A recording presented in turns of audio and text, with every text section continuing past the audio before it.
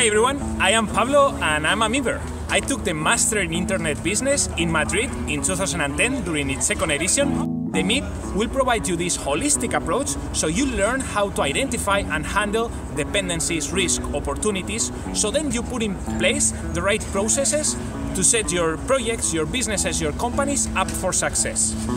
The people sitting next to you, your classmates, have by default this entrepreneurial spirit, either to start a new company or to reinvent how things are being done in their current companies, that actually is the most characteristic part of the MIB. But what happens once the MIB is over? Well, actually the ISDI keeps organizing events, summits, conferences to keep your knowledge up to speed, inviting the leaders that are driving these new efforts.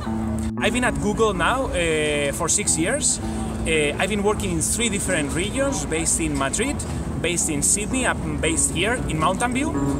And I can guarantee you that the MIB has been a great vehicle to move forward in my professional development. This is time well invested, and I hope you really enjoy it.